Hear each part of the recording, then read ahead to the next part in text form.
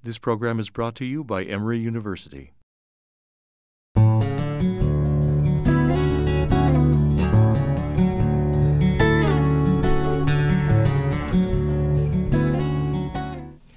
Views of Rome is a project that draws on the expertise of faculty in the Art History Department, collections in marble, the research of graduate and undergraduate students, and the work of DISC team members and librarians.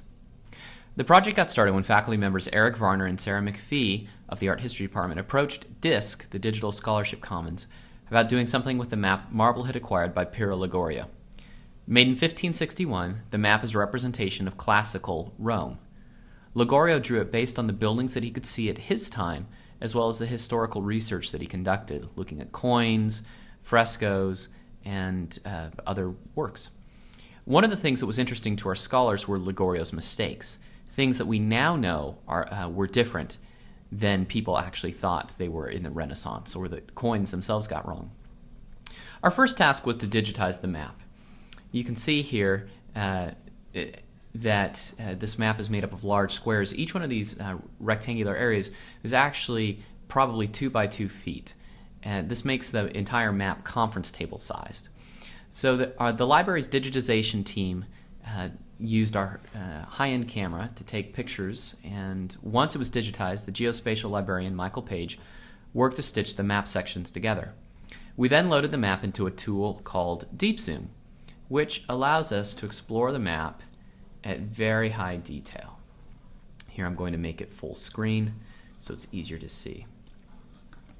So you can scroll around and zoom in and out with the mouse scroll wheel. If I come in here on the Amphitheatrum Flavium, or as we commonly call it, the Colosseum, you can actually see the horses above the entryway in far better detail than if you were actually looking at the maps in person. If you had a magnifying glass, you could go over it and see the same sort of detail that we were able to see on the map now that it's scanned in.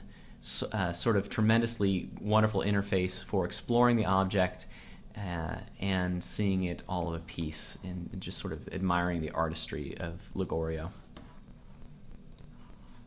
To start presenting the research that was being done on the map, our development team then designed an interactive interface that allows you to see different monuments in the city color-coded by their function, and I'm going to turn that on over here under the categories. These are the beginning areas we've been working on. So clicking on a particular building will zoom you in and show you the beginning of the article.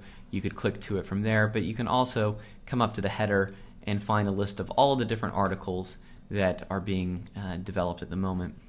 Many of them at the moment are in progress from the work of Dr. Varner's class from fall 2012.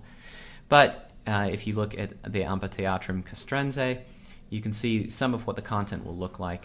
We're going to have images of the monument and different objects related to it, as well as a scholarly article with links to various features about it, quotations.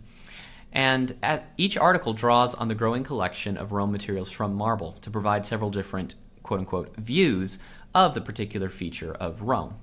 So in this way you can go and look at, you can find these books and see where else this particular monument has been referenced in our collection, as well as the primary sources that were drawn upon for the article. So in this way one can see how the Amphitheatrum Castrense was seen differently throughout the centuries. And that is the Views of Rome.